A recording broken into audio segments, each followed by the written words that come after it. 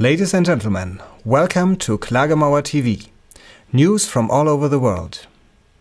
Who doesn't know him?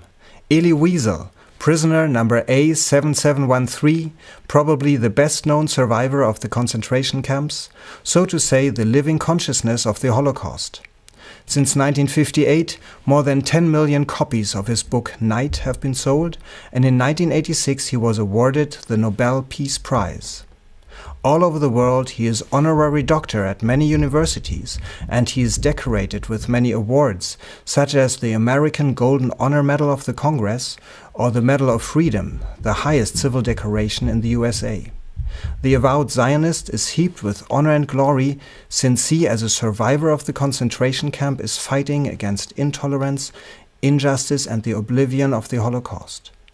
But as Jean Robin points out, there is a sore point in his story.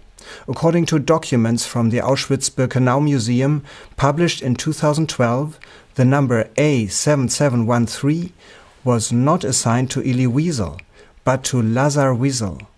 He was 15 years older than Elie Wiesel and a friend of concentration camp prisoner Nikolaus Gruner, who can remember Lazar very well. So Elie Wiesel wrote books and gave reports about the suffering in the concentration camp, where he had apparently never been, according to these documents.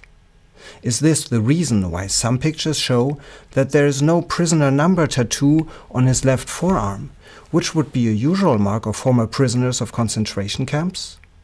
What do Jews like Elie Wiesel or Otto Uttgenannt refer to in SNG number 513 intend with their apparently forged reports?